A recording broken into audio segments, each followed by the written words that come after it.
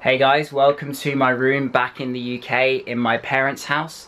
As you can see on the bed behind me, I've got all my stuff ready for my next trip and also on the table here. So this video, I'm just gonna go through all of the things that I normally bring on one of my trips so you can replicate that or get an idea so you know the kind of things you need to bring for a budget backpacking trip. Now I will mention I probably have more stuff than most backpackers, as I do make these videos as well, and I think in general I just take a little bit more. So to begin with, I have two pairs of shoes here. One are more like a big pair of trainers, and these are slightly smarter, more casual shoes that can be used for anything, although they probably need a bit of a clean. Both black, easy to go with anything. Moving on to the clothes. Underwear, I always bring 10 pairs of boxers and 10 pairs of socks, and also ankle socks. Usually about 4 pairs. Shorts and trousers, I've got this pair of more casual shorts which are good for lounging in hostels, they're really comfortable. One pair of these chino shorts, black jean shorts, some chinos, black jeans, and one smarter pair of trousers which are kind of like chinos and casual as well. I know that's quite a lot. Most people probably only bring one pair of shorts, one pair of trousers. You can go that far if you want to, but that's what I bring. T-shirts, I bring 10 in total.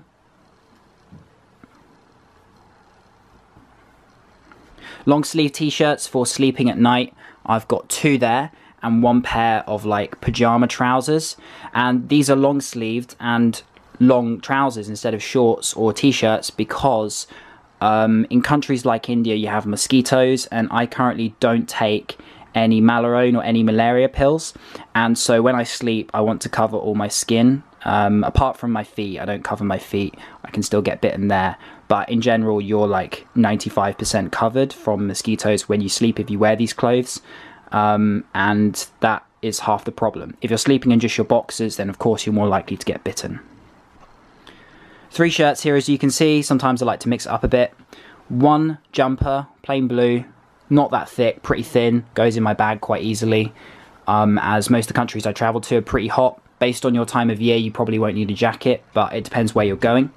And I have 1 thin raincoat here, which is really good as well, goes in my bag really easily. So that's it for all my clothes, they go in my main bag, and I'll show you my main bag in a minute, but I'll just head over to all my toiletries first to give you an idea of what you need for a few months worth of travelling. So I'll start from this side to begin with. Toilet paper, a must-have for countries like India, China, probably as well for Southeast Asia, although I've not been to that region of the world yet. In general, have a roll of toilet paper with you at all times. Of course, when this runs out, I'm going to buy a replacement and carry on that way. Cleansing wipes, I always have these wet wipes to clean my hands, and they go in my day bag, which is this bag over here. I have one at a time, and I keep the other one in my main bag. And antibacterial wash to wash your hands before you start eating, of course, after I've used the wet wipes. Just minimises the risk of getting sick, basically. So moving on here, as you can see, these are all a bit worn because they came back from my India trip, and well, I don't have to buy any new ones, so might as well use the same stuff again. Although at the end of a trip, this is the kind of condition your stuff might end up in. Anyway, it's always good to have some plasters. Ibuprofen and paracetamol are pretty important, just in case you feel sick and you want to, you know, save yourself a trip to the doctor. Maybe you can pop a few of those and you'll feel better in a day or two. Imodium is a bit of a lifesaver if you think that you might need to go to the toilet on a bus that doesn't have one, or if you're on a train journey that you don't want to have to squat down 10 times for, or if you just have diarrhea in general. They will basically stop you from needing to go for about 12 hours. I used 3 of them in India. I've got 3 left for my next trip. They don't make your stomach feel too good, but I have to say, they'll go a long way, and they'll really save your life at times. Multivitamin tablets, a good extra to have, keeps you with all those minerals and vitamins that you might be missing otherwise, as, you know, eating out and about all the time isn't necessarily the healthiest lifestyle. Pair of scissors, they do just come in useful. Again, an extra you probably don't really need, but I use them. I'm left-handed and these are left-handed scissors, and I don't know, I just can't go without them. Bonjela, again, unnecessary, but if you have any cuts in your mouth or anything, you can use that. Savlon, I think this one is quite important. It's antiseptic cream, and so if you get a cut, you can rub this on, and it minimises the risk of infection. You don't want to get any infections while you're abroad. Mosquito repellent, extremely important if you're not taking malaria tablets in a part of the world where malaria exists, and also minimises the risk of things like Japanese encephalitis and dengue fever. None of those are particularly appealing things.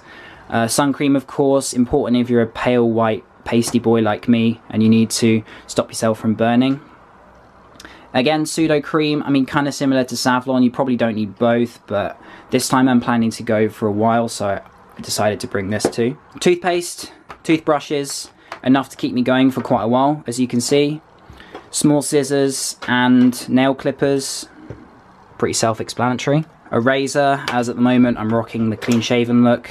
My hair wax, moisturizer, all in one, shampoo, shower gel and face wash. That kills 3 birds with 1 stone there. Of course, deodorant, a razor to obviously cut hairs. What else does a razor do? Some shaving gel, of course, which goes with my razor.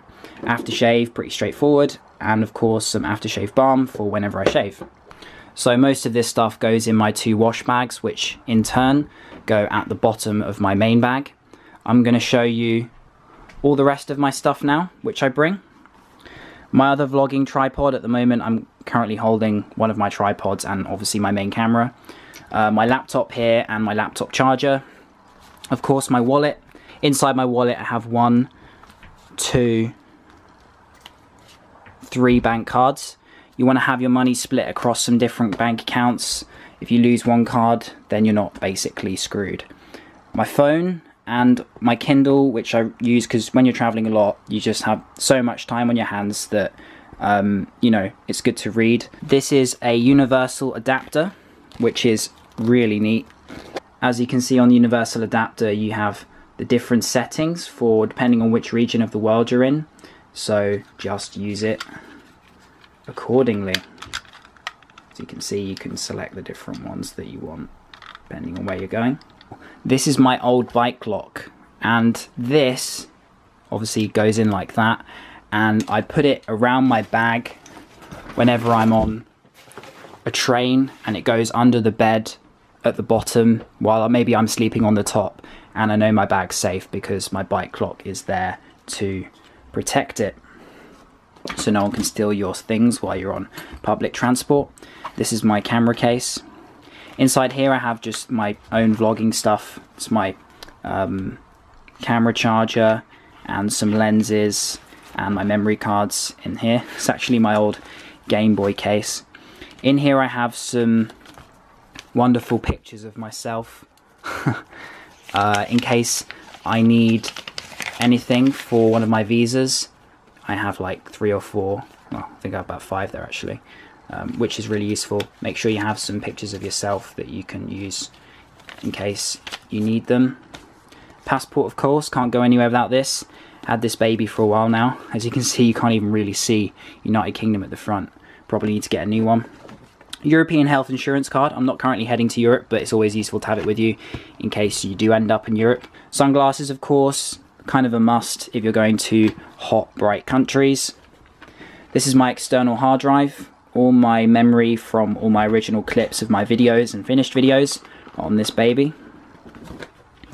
Here, travel money. For the place that I'm going, I've got the money I have in US dollars to get my visa. It's always good to have 200 US dollars backup money. So say your wallet gets stolen and all your cards are in there, which shouldn't happen because I'm going to split my cards into different parts of my bag. But say you lose all your cards, or say that your card gets rejected for whatever reason, you have 200 US dollars emergency money to transfer into local currency to get yourself out of a sticky situation until someone can wire you some money or whatever. You just never know when you're going to need it, so it's always good to have emergency money.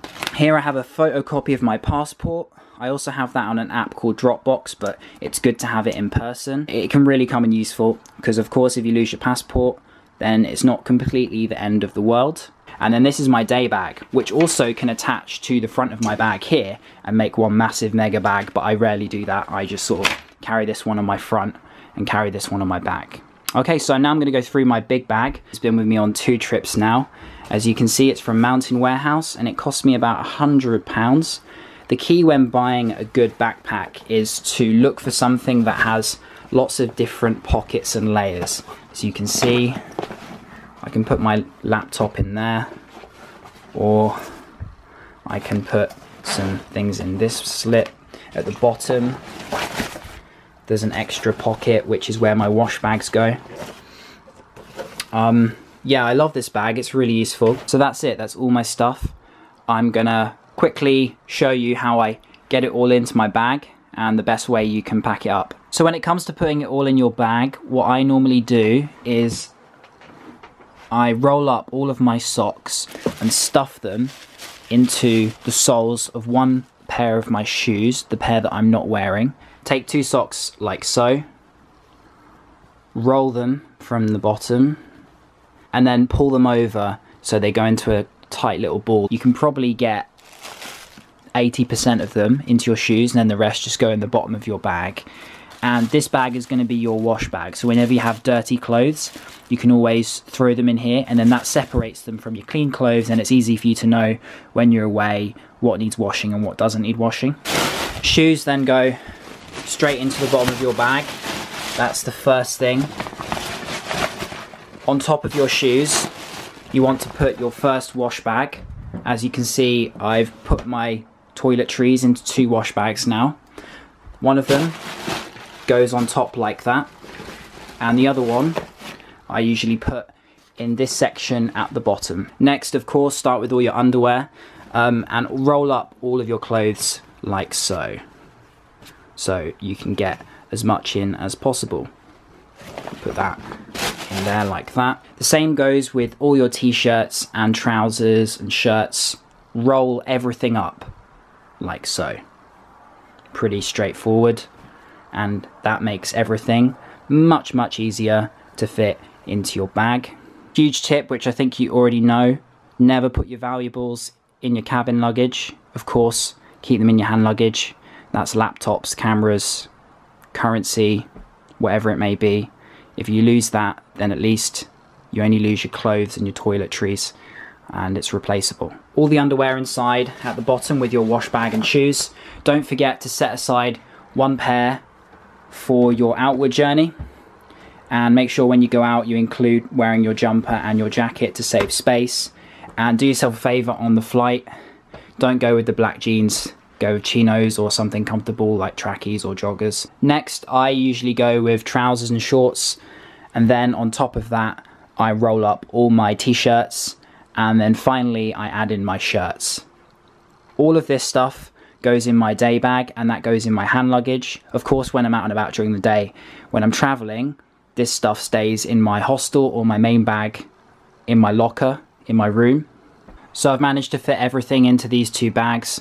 One more thing to mention, I have 3 locks that I use at all times. These usually go on my bag here. This one for the bottom section, this one for the top section, just in case someone tries to get inside your bag when you're traveling. It's very common. This one I use in hostels as my main locker padlock. It's slightly bigger than the others. I'll put these 2 on whatever bag my laptop's in, if for example I'm leaving my bag in somewhere where it's not protected in a locker. So that's everything for this video. I hope you found it useful, and if you like these travel tip videos then I can make more of them. Let me know in the comments below what you think, or if you just prefer me making travel vlogs and actually going to places, please let me know your feedback. I know you're all dying to know where I'm heading, so I won't put you through your misery any longer. I'll reveal my next destination. Waking up tomorrow morning to catch a flight to Bangladesh. That's my next destination, and videos are going to be coming out pretty soon. Stay tuned.